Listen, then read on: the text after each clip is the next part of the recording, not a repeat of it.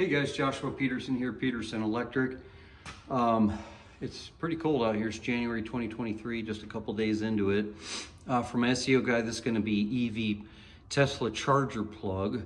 I've done a lot of videos on this in the past, but what I want to focus on for this is the new IRC code requires us to have some sort of raceway. I'm assuming they meant a 3/4 at minimum, but to me that's not enough. That's not large enough in diameter. So first of all, it was kind of discussed 2 years ago, 2.5, maybe 3, in the 2017 code, where they were talking about wanting a detached garage that would entertain a circuit large enough to charge an E-volt plug in a level 2. Here's some common sense, especially for you electricians, and whoever wired this house 3 years ago definitely had no common sense as an electrician. If you're gonna put in an FMC conduit, a flexible metallic conduit tubing, you gotta pay attention that you can't have more, but code is 4 90-degree bends in a termination point A to B. So if you're gonna be putting in 5 to 6 90s, even 4, it's not gonna work.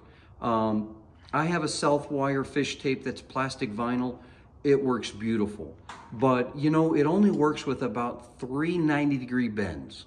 And so that means when you're sweeping down that wall and you're going into that header, I'll show you in the garage, and you're trying to loop around the basement and go down, thank God that wasn't drywalled. I had to go down just right behind this wall.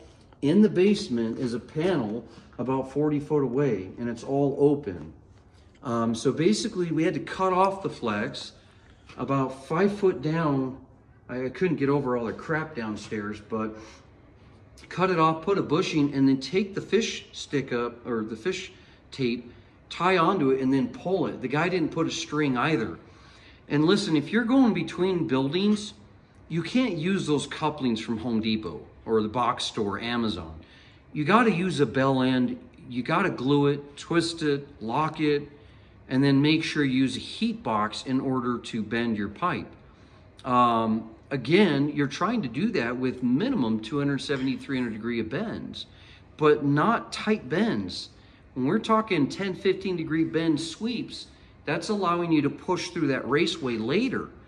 If you're gonna be doing a garage like this down to a basement and there's drywall, you might have to set a box every 270 degree bends and put a 4 11/16 and do a 1-inch FMC minimum, because I couldn't even get a 6.3 NM cable through that, even if it was THHN with 3 number 6s and a number 10 or a number 8 ground.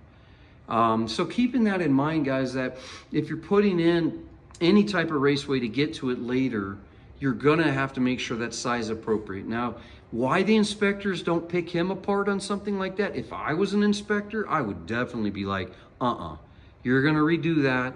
I can't make him put in a 1-inch, but I could make him pull it out and put in only a few sweeps to make that easy for the next guy, and ask him to put in a string so they can pull their fish tape down and pull back up through their fish tape with the wire. So anyways, this is the Tesla plug here that we did. This is the newer style. You cannot adjust them now. So they're basically probably only pulling 32 amps. Though their instructions say 48 amps, yeah, I'd like to see that. The adjustable ones that go A, B, C, D, E, F, G, those are the ones that you can adjust up to 80 amps. The new ones, this is like the second one I've installed, they're not doing that anymore. So attentively, a 6-gauge copper is good. They stayed a number 4. Hey, Tesla, hello. I mean, think about it. You guys are maybe charging 3 to 6 hours on a level 2, possibly 8. But is your wire really gonna melt on a THHN black wire, or a solid type stranded wire, and it's gonna be a 90 Celsius rating? And sure, Article 334 says to derate it down to 60% or 75. Guys, this is an A to B wiring. It's 40 feet of wire, copper. There's no way a 6-gauge is gonna melt.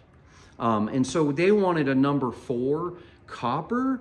Hello, I don't think you guys know how much that costs in the market right now. And wire has still not gone down, by the way. So if you see this video 10 years from now, yeah, in 2033, who knows if copper is going to go down. I right now have aluminum going higher than copper. Who ever heard of that? So yeah, pulling a TCT tray cable number 4 for something that pulls 32 to 40 amps is ridiculous. Anyways, guys, use common sense in the trade. 6 gauge is good. Definitely would run 50 amps on this, no doubt, every day. And most important, look at how much juice is in your panel. Again, you want to have, my opinion, about 125 amps to your home. Anyways, guys, thanks for joining us. Hopefully I didn't make anybody really mad here. But again, electricians, use common sense. And please just take care of each other. Make sure you can get a fish tape through that flex later. All right, bye.